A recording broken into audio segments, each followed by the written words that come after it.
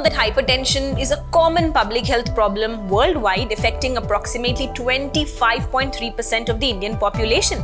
Now, the 8th Joint National Committee guidelines recommend initiating treatment of hypertension with one of the 4 agents, that is, the angiotensin-converting enzyme inhibitors, the angiotensin receptor blockers, calcium channel blockers, or the thiazide-type diuretics, with a target blood pressure of less than 140/90. But there is something new that I will be discussing with you all today.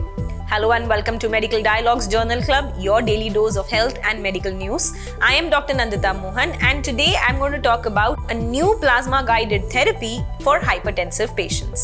Most of the guidelines that have been published till date for hypertension, they overlook the underlying pathophysiological basis in deciding on the antihypertensives. Based on the renin levels, hypertension may be classified as high renin hypertension, low renin hypertension, as well as the normal renin hypertension. The study in the Journal of the Associations of Physicians of India examined the renin levels in a hypertensive population and assessed the effect of renin-guided antihypertensive management on blood pressure control. The study that I am talking about was a single-center prospective cohort study where the subjects with primary hypertension aged between 20 to 60 years and were also on antihypertensive medications, all these were included. The initial blood pressure was recorded and subsequently all the antihypertensive medicines that they were on were discontinued. After 2 weeks, the second blood pressure was recorded and plasma renin assay sample was also collected. All the patients were restarted on the previous antihypertensives and further modifications of medications was performed based on their plasma renin assay results. So diuretics and calcium channel blockers were used in low renin hypertension patients, while the beta blockers and the anti-renin drugs were used on the high renin hypertension patients.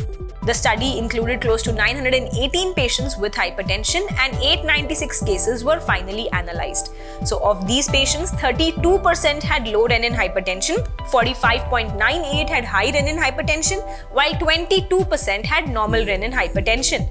So the number of hypertensives used in patients also reduced with a reduction in patients on 2, 3 or 4 drugs. So the researchers concluded that the renin-guided therapy is definitely useful for improving the blood pressure control in both controlled as well as uncontrolled hypertensive patients and also in reducing the number of antihypertensive drugs. That's all for today. Stay tuned to Medical Dialogues for latest updates. Never miss a medical update from Medical Dialogues. Like, subscribe and press the bell icon.